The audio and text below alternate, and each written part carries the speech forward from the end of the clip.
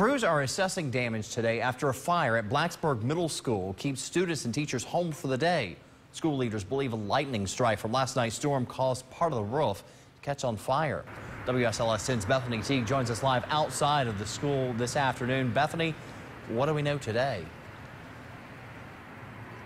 Patrick, crews have been out here all morning working to assess and repair the damage. You can still smell some of that smoke in the air today. We spoke to school leaders this morning who say the damage repair costs will be covered by the school's insurance, so they will only be responsible for paying the deductible. Now, school superintendent Mark Meyer says the fire happened between the metal decking and the roof, but it did not get inside the building, so only smoke and water actually got inside.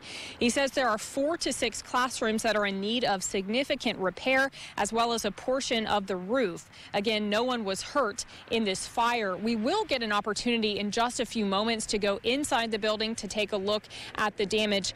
School leaders also anticipate giving an update this afternoon on when they expect students to be able to return to school. So we will bring you that information tonight on WSLS 10 at 5 and 6. For now, live in Blacksburg, Bethany Teague, WSLS 10.